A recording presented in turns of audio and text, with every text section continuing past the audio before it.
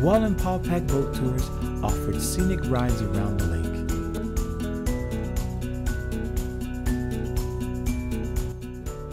And at the other end of the lake, Lighthouse Harbor Marina provided sailboat rides during Wally Lake Fest.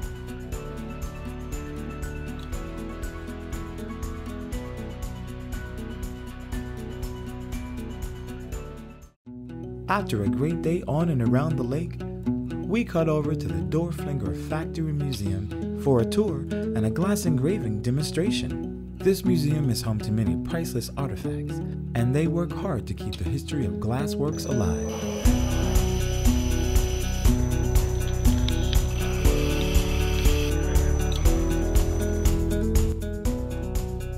For more information on the Dorflinger Factory Museum, check out dorflinger.org or dorflingerfactorymuseum.com.